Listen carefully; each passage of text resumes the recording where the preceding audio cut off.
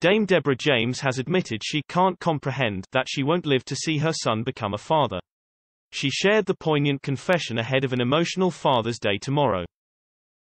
Deborah, 40, who is receiving end-of-life care, described her father Alistair as her unsung hero as she prepared to celebrate Father's Day with him tomorrow.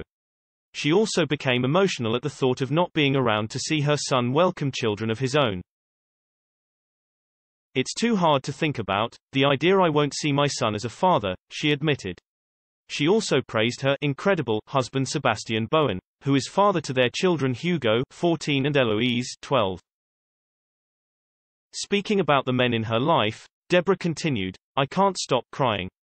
I'm incredibly lucky, it's hard to put it all into words.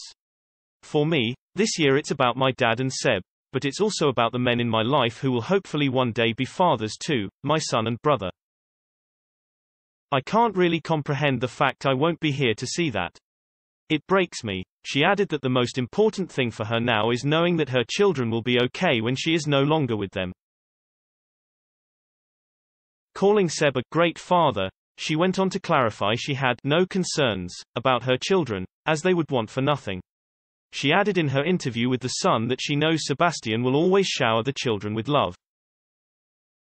Discussing her relationship with her own father, she admitted she hadn't always been one to tell her father how much she loves him. However, she went on to share the advice to say it, because you never know when it might be your last chance.